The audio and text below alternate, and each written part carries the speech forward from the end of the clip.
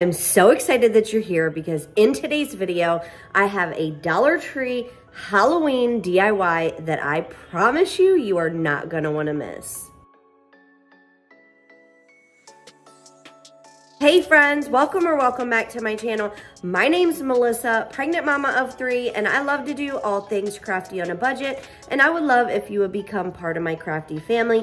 If you enjoy this content and you like what you see, definitely stick around, click that red subscribe button, tap the bell and all, that way you're notified when I upload. Hit that thumbs up for me because I have a big goal of getting to 100K by the time my baby boy is born in October. And I can't do that without your help. So do all the YouTubey things and let's not waste any time because you guys are gonna freak when you see this DIY. I'm so excited. Let's hop right in. Okay friends, if you guys are ready for spooky season and Halloween DIYs, leave me a ghost down in the comments below. If you can't find a ghost, just say ghost. That's totally fine. I get the drift. So I start off for this project with this piece of foam board that I had in my stash. Y'all, I have had this piece of foam board since my back in the kitchen days. I used to stage with this piece of foam board. All I did was wrap it with a piece of contact paper and it was just in my scraps, so I figured why not use it. I started off by just marking the top and the bottom of how big I want my coffin. If you have not figured that out yet, this is what we're going to make. So I did 8 inches at the top, 8 inches at the bottom. Now, I wasn't really too sure how to make a perfect coffin shape. So all I did was go to Google, type in coffin, and I got a general idea, and then I just marked it out as best as I could. Now, this is 20 by 20, I believe. Don't quote me on that, but I can leave the measurements down in the description box below. But I just went in with my ruler and a pencil, and I had a picture on Google popped up, like I said, and I just drew out the shape as best as possible. Once I was done with the first shape, then I realized that the bottom is way more narrow than the top is. So if your top is 8 inches, then your bottom is going to be about 6 inches. And then also the bottom part of a coffin is a lot more slender than the top part is. So I did just make those adjustments, and then I used my hot knife to go ahead and cut that out. Now, originally, I was going to make this about 1.5 inches wide, and I don't know what told me that that was too big, so I cut it down to 1 inch, but please, you guys, if you recreate this project, which I hope you will because it really wasn't hard to do at all, then make sure that your shelves are a little bit bigger.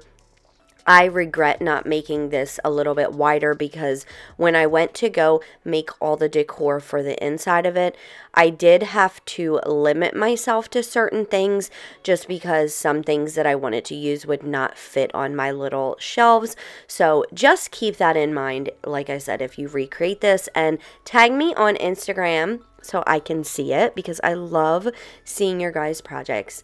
So anyway, once I was done with the general shape, then I took that same scrap that I cut it out from and I just lean it up to the top part, cut that piece out, and then I just repeated that step all the way around my coffin, making sure to glue them after I cut them down.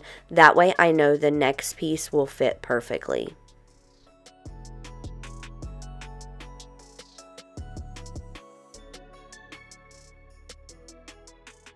I get many questions about my hot knife. Now, I personally got this from Walmart, but I can leave a hot knife linked in my Amazon store that is either the exact same one that I have or one that is very comparable if I did not do that already.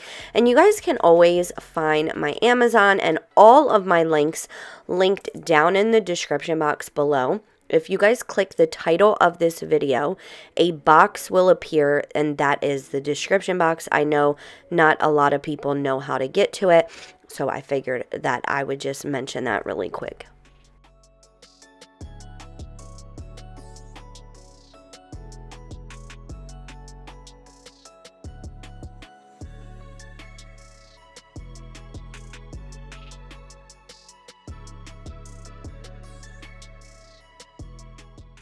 And as the old saying goes, measure twice, cut once. That way you don't have to continue to cut pieces. But once I was finished with the entire outside, then I just did the exact same thing for the shelves on the inside. Now, you can put the shelves wherever you like them. You can have little tiny shelves. You can make them a bit wider. It's totally up to you. I don't know where that footage went, but all I did was just hold it up to where I wanted my shelves, cut that down, and then glued those down. Now, to secure this, make sure that this is nice and glued together and not going anywhere. All I did was take my hot glue gun and just run some hot glue along all of the seams. Now, if I did this over again, and I might do another one, because here you're going to see that I dry brushed, well, not dry brushed, I gave this entire thing a distress coat of my ink Waverly chalk paint, and I actually loved that wood grain in the background. I wish that I had painted my outer pieces first and then attach them, just because I really liked that wood grain, and I'm kind of sad that I covered it. Let me know down in the comments, do you guys like the distressed black look on this coffin better, or do you think you like that wood grain in the background? I'm curious to know. But anyway, of course we need lights for this thing. So I took my Amazon lights. They're little fairy lights. They came in a pack of 24, and I believe I got them for like $1 a piece. Don't quote me on that, but I will also leave those linked in my Amazon shop. And I needed 2 strands for this, so I started off with that little embossing tool. I poked holes in every single corner of the shelves, top and bottom. That way we could string lights at the top and the bottom, obviously. And for the bottom shelves, I did kind of like swirlies. That way we had more lights at the bottom. And then at the top, I only did like 1 strand, if that makes sense. So if that makes no sense, you can see what I'm doing here. But you just want to weave your lights in and out, and then you're going to glue the battery pack to the back, which I did that first. I poked my holes, I stuck my lights through the back and then through the other side. That way we could glue down the battery pack. I knew that wasn't going anywhere, and then I could freely work with the end of the lights. Once I was done with one of the lights, then I just glued down the edges, and then I used another pack of the, or strand of the lights, and I did the exact same thing for the next 3 shelves. So what it covered was the bottom, the top, and then another shelf, and then the next strand covered the bottom, the shelf, and then the top, if that makes sense. I know that was a tongue twister, but anyway, moving on. To cover these lights up, all I took was some floral moss and some reindeer moss. I just felt that they needed to be covered, and I could have sworn, you guys, that when I was at Dollar Tree, I picked up some of those fake cobwebs, and I literally could not find them anywhere. So I don't know what happened, but anyway, we had to cover up those lights one way or another. So I figured that these two would be the perfect combination, and there was no rhyme or reason or technique. I just laid down some hot glue and then went in with my moss wherever I saw fit. So this is the part where you get to be creative. You can use as little or as much as you would like. You can put different decorations in here. It's totally up to you, but I'm going to show you guys how I decorated mine. So I put a little skeleton in there from Dollar Tree. He is motion activated, so when you walk by him, his little eyes go on and he makes like a spooky sound. So I glued him down, and then I also took these white skulls from Dollar Tree and a skewer, and I stuck 4 of those skulls down onto the skewer, and I pointed them in different directions, like so the bottom one went one way and then the next the other. You could see what I did here. So to make these stand out a little bit more, all I did was take a little paintbrush and my ink Waverly chalk paint and just kind of went in the eye sockets and the nose and the mouth, to kind of highlight those features. And then I also took a little wooden circle and glued that to the bottom. That way this could stand up really easily. And then just to finish him off, all I did was take that same moss and just randomly glued some in between the skulls. And then I also took one of these little cupcake picks. They're so cute. They're little wooden bats. They're actually pretty good quality. I cut them off of the like toothpick part, and then I just glued them on my little arrangement. And that was it for this one, you guys. So quick and easy. I absolutely love the way that it turned out. It's so funny because I never used to make Halloween decor, and it's because of you guys that I get super excited now. I absolutely love making Halloween decor now.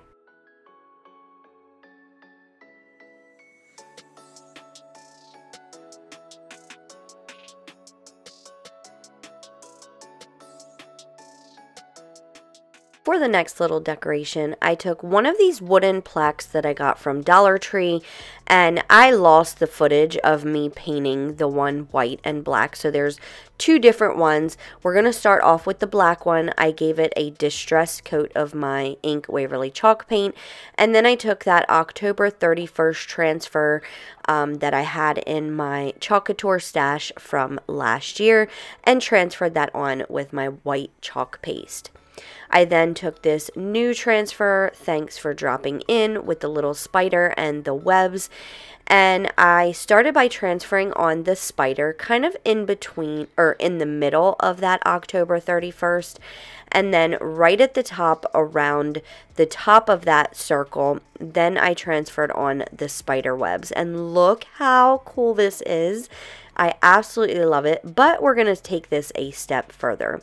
Once that was dry, then I went in with my glow-in-the-dark chalk paste. Yes, you heard that right. Y'all, this chalk paste is so stinking cool. I'll leave y'all the link in the pinned comment and in the description box. But anyway, it's so cool. So once that was dry, I went in with the exact same transfer. I didn't wash it or anything, but I went in with my glow-in-the-dark paste and just went over that. Last but not least, I went in with my mini chip brush and my white Waverly chalk paint, and I just dry brushed all the way around the edges, and look how cool this one is. I cannot wait to hear which decoration was your favorite down in the comments, and here you can see how cool that glow-in-the-dark paste is. For the white one, I could not wait to use these rub-on transfers. I recently just hauled these. If you guys did not see that haul, I will leave that linked in the cards in the right-hand corner for you. But I just randomly picked like the little images in the rub-on transfer that I liked personally and I felt went together. So I picked out the little spider with the spider web. The spider web, good Lord, help us. The spider web and like the moon and the ghost with the house. Now, y'all, I messed up. I kind of layered these instead of doing one piece at a time and then lifting up the plastic. I thought I was going to be slick and quick. I did not even mean to rhyme that. I thought I was going to be slick and quick and just kind of lay them all down and transfer them on.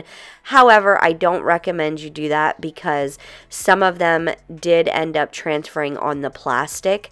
So just keep that in mind. So once I was satisfied and I liked the image, then I went in once again with my mini chip brush and my ink Waverly chalk paint and dry brushed all the way around this one. Once that paint was dry, I did the exact same thing with my glow-in-the-dark paste.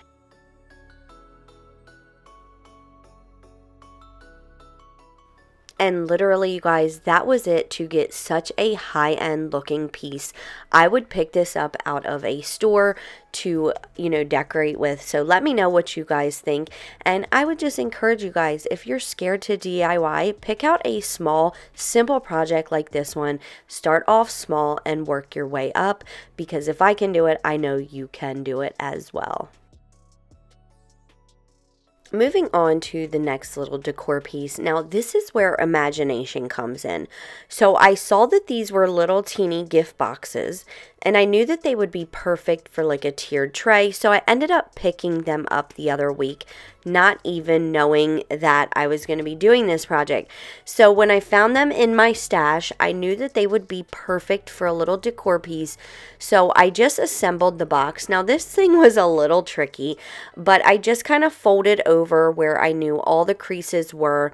And then you want to start at the top and kind of join those pieces at the top and the bottom. And then you'll wrap that top piece around those joined pieces at the top and the bottom. And then you're just going to kind of like push it all together and then attach it. Once the box is together, then I took this piece of wallpaper that I believe it's like peel and stick wallpaper from Dollar Tree. Now, it is very thick, and that's why I chose it, because these gift boxes are kind of cheap and flimsy, so I wanted to sturdy it up a little bit. And I knew that if I used this paper, that it would probably make it a lot better. And it definitely did. So all I did was just cut out a kind of like a square from the wallpaper, and then I took the backing off and laid that down to the front of my little coffin. Next, I just went around and kind of cut little pieces. Now, this is kind of hard to explain. That is why I left the entire clip in here, so you guys can see exactly what I'm doing, because I can definitely show you better than I can tell you.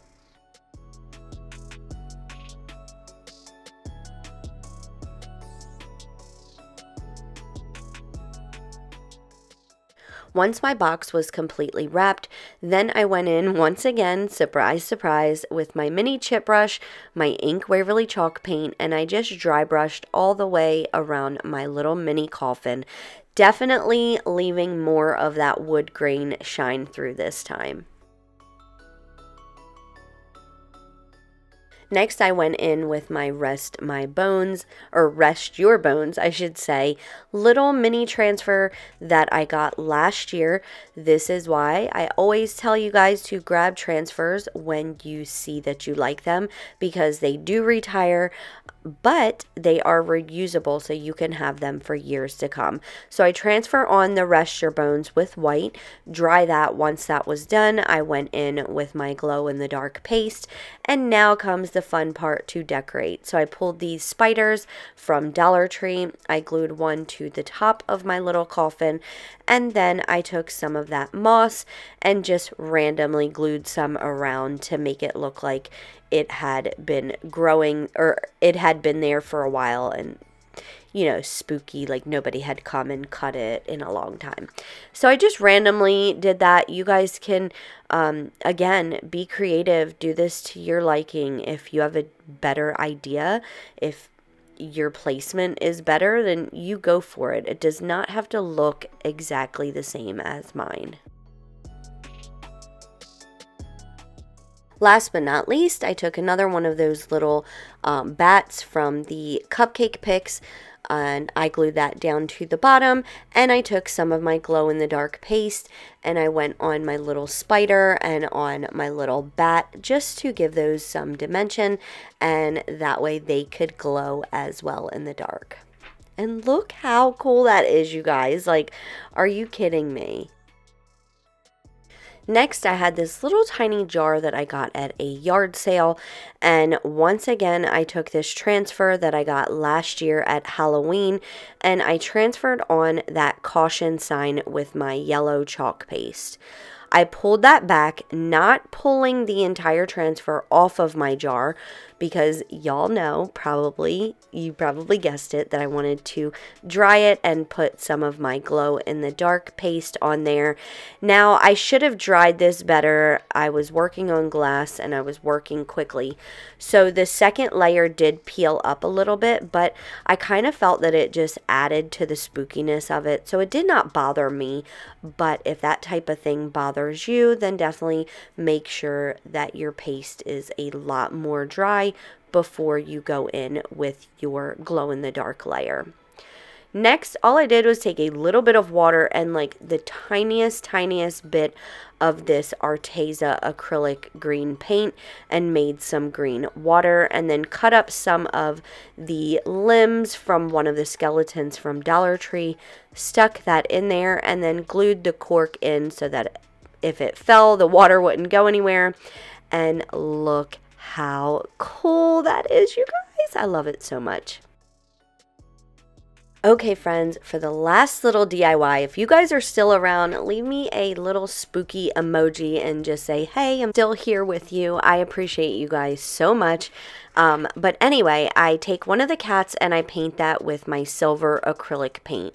Next, I take this little broom from Dollar Tree, and it was way too tall to fit in my shelves, so I just measured how big or smaller that I needed it, I should say, and I cut that down, and then I also cut off that little part that was holding it together. I did not like the way that it looked, so I just wrapped a little bit of jute around so that it would not unravel, and then I made a simple buffalo check bow, and I also glued that down to my broom. Next, I dry brushed my little kitty with my ink Waverly chalk paint, and to finish the kitty off, all I did was take some gel stain and I just kind of made some rust spots. Now, to make cobwebs on my project, all I did was take 2 scrap stir sticks. I put a little bit of hot glue on one of the ends of my stir stick, and then I just kind of like mushed it together, pulled it apart, and when I pull it apart, I just layer it on my project in different directions, if that makes sense. If that makes no sense, you can see what I just did, and it gives the perfect cobwebs. Now, to finish this off, all I did was take my glow-in-the-dark chalk paste, and I just randomly dry brushed some of that on some of the little details like the skull's eyes and stuff like that. That way, in the dark, it glows. And you guys, I am loving this project so much. When I first start my projects, I'm not really exactly sure like how they're going to turn out, what exactly they're going to look like. I just kind of work as I go. I take my time. I'm passionate about it. I love it. And I just appreciate that you guys love it just as much as I do. So if you guys enjoyed this video, let me know down in the comments which part is your which little decor piece is your favorite. Also, if you guys need Chalkator info on how you can get all of the items for 40% off, text my number at 302-204-0881, which will be in the slide towards the end of the or at the end of the video, as well as in the pinned comment and in the description box, so you guys can definitely find it. Also, if you guys are not following me on TikTok and Instagram, I literally post daily content there. I post reels. I'm on my stories. It's a lot more personal. You guys get to like hang out with me a little bit more. I go live, all that fun stuff. So follow me over there. Those links will also be in the description box and in the pinned comment as well. Don't forget to like, comment, share, and subscribe so that we can get to 100K by October. And here you go. If you guys need ketone info on how I recently just lost 60 pounds, text my number for ketone, or for chalk info, text the word chalk. I love you guys so much. Have an amazing day. If nobody has told you today, you are absolutely stunning. You are worthy. You are gorgeous. You can literally do anything you set your mind to.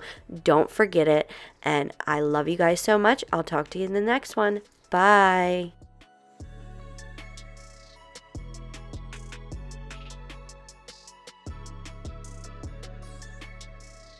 Check out the videos that are popping up here to your left while you're waiting on my next upload, or join the DIY fam here to your right.